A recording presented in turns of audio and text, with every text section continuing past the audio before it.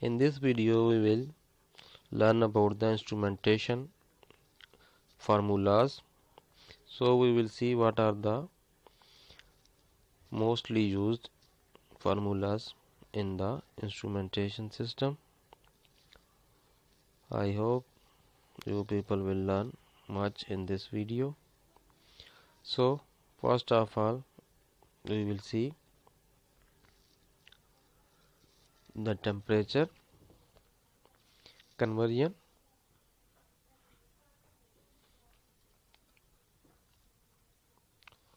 So if we want to calculate the temperature in centigrade and we have some reading in Fahrenheit, then we will use this formula. Centigrade is equal to 5 by 9 into Fahrenheit minus 32. So in this way we can convert Fahrenheit into the centigrade.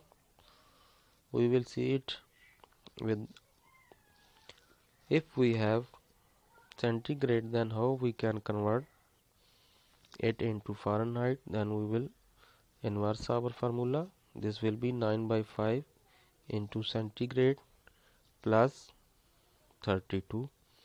So in this way we can convert centigrade into Fahrenheit.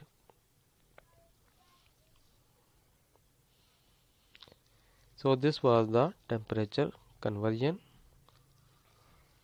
Our next formula, which is our second one, in this we will see how we can convert the output PV into a milliamps. So if we have a PV, suppose we know what is the PV, then we can measure what the output milliamps should be of a transmitter. So we can roughly check that our transmitter is giving right output. So the output milliamps will be equal to 16 divided by U or V multiplied by PV, and then we will add plus 4. In this way we can calculate the output current or the milliampere of a transmitter. Here U or V is the upper range value and the PV is the process variable.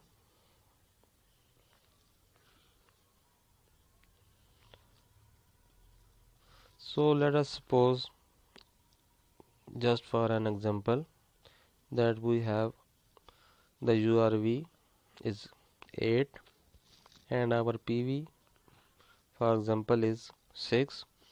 Then what will be the output of the transmitter in milliamps? We will put the value into the formula. URV is 8 and PV is 6.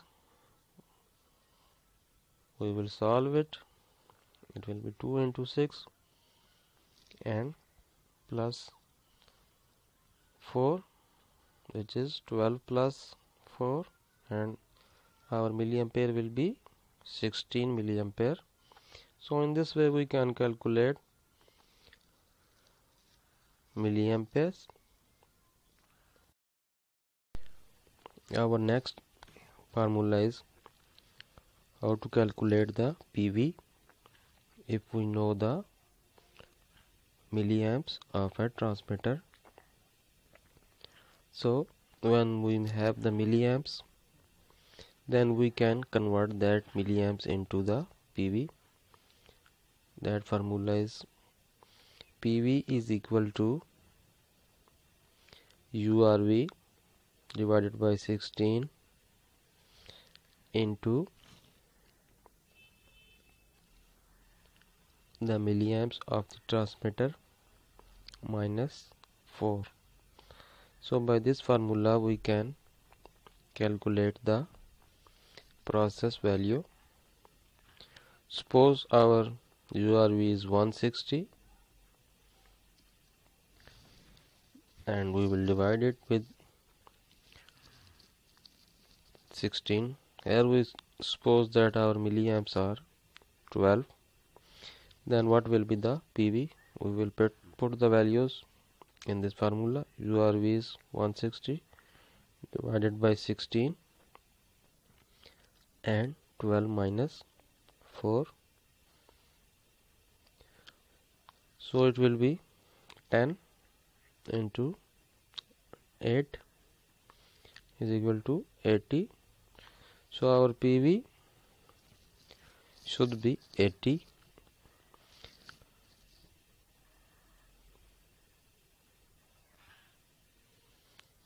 Our fourth formula is about the load cell output millivolt calculation. So we will see that what will be the output millivolt of a load cell if we know its capacity and we know its millivolt per volt and we know what the weight we have put on the load cell. So millivolt will be equal to the excitation volt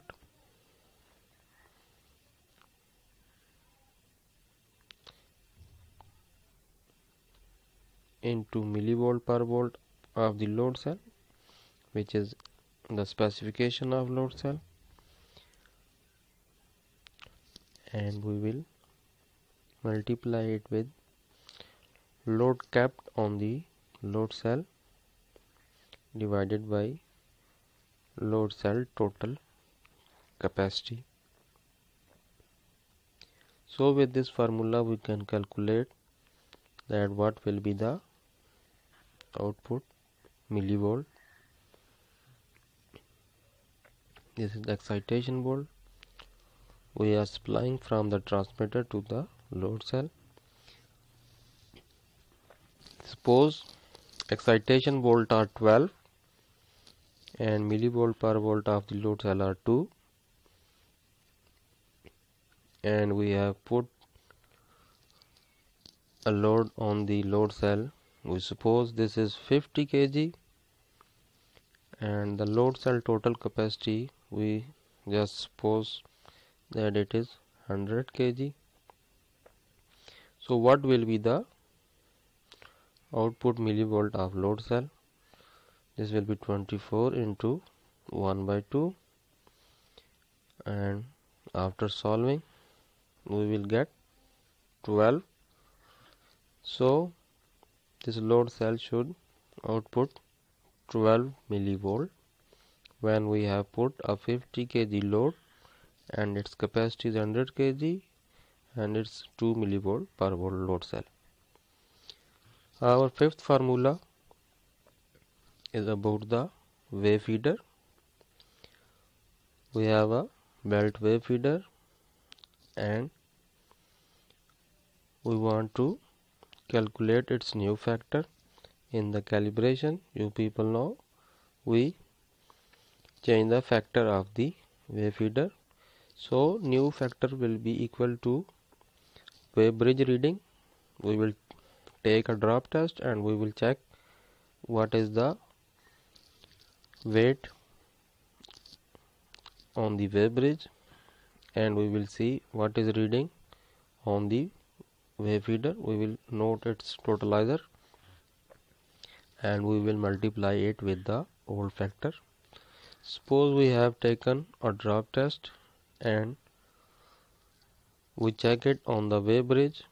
This is 10 ton, but the wave feeder totalizer was 9 ton. Suppose old factor is 1, then the new factor will be, after solving we will get 1.11 multiplied by 1.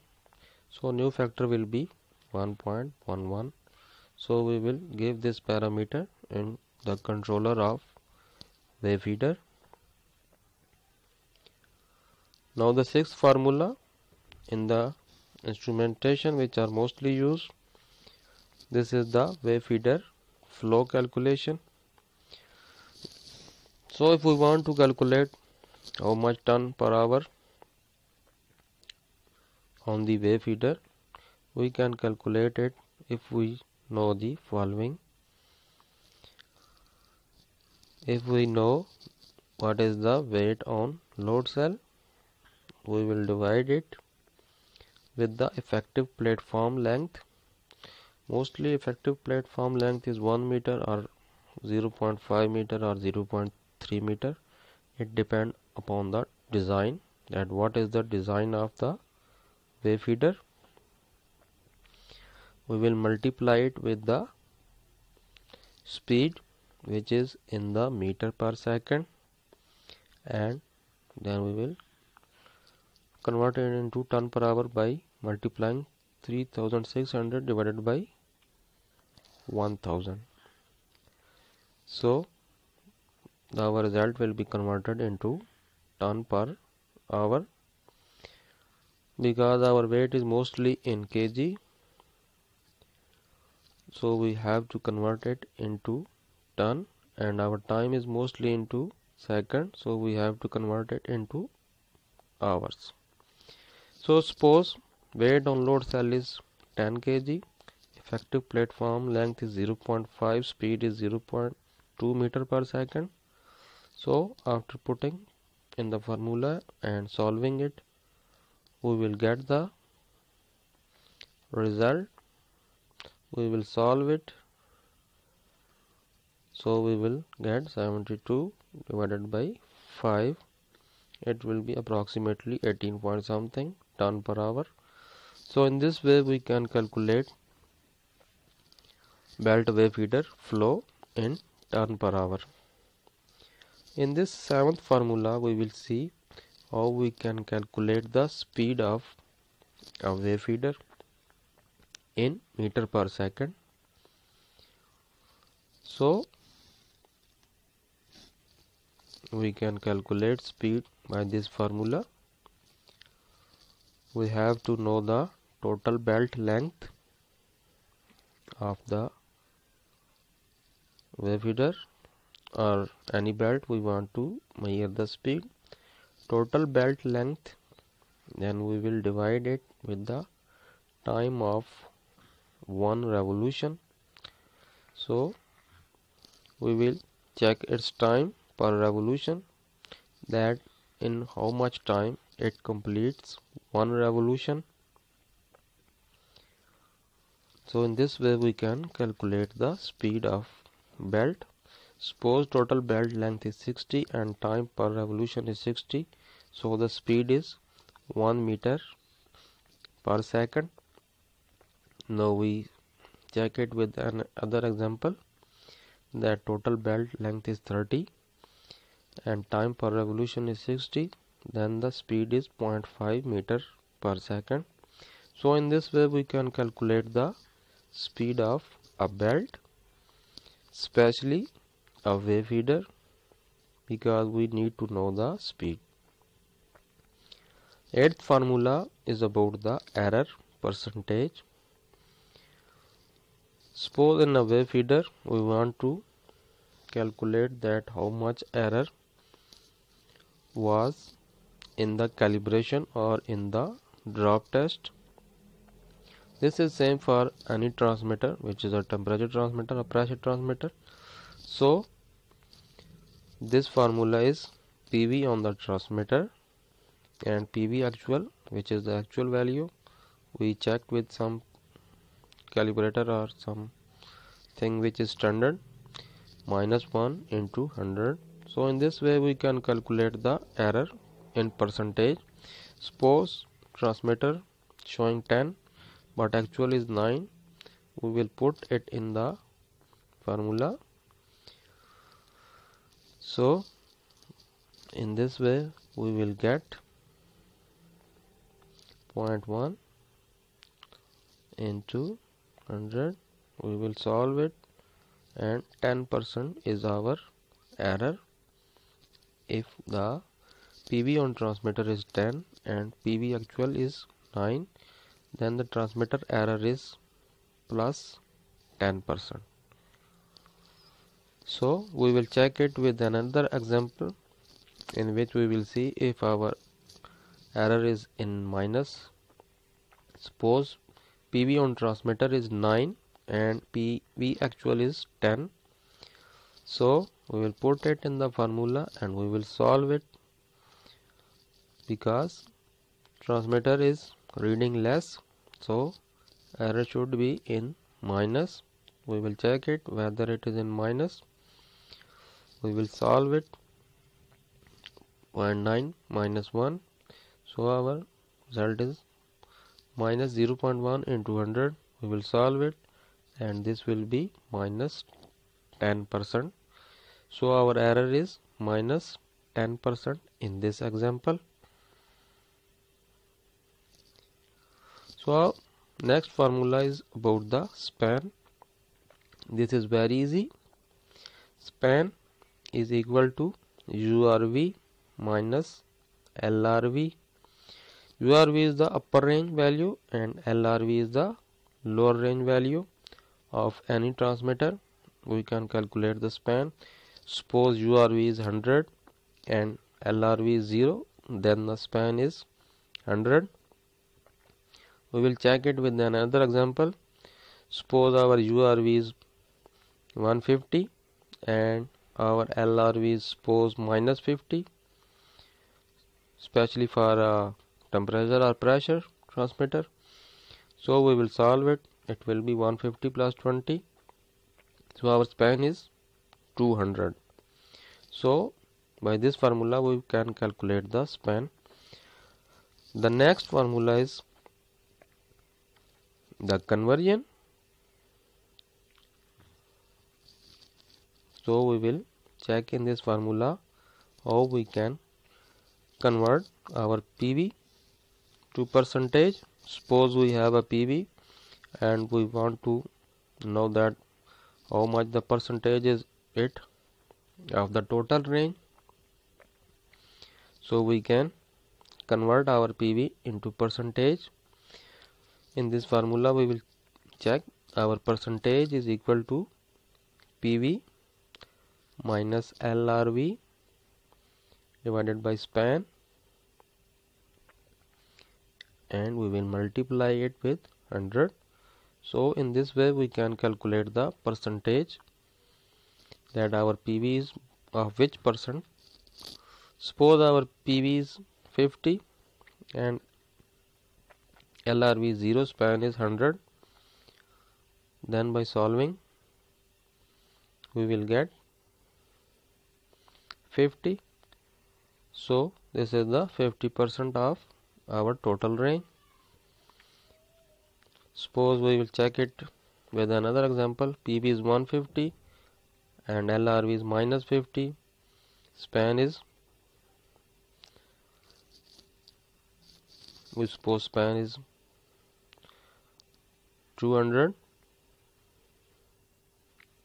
Then putting in the formula, I am trying to explain you with the very simple examples. So 200 divided by 200 into 100, we will get 100%. So this is the 100%.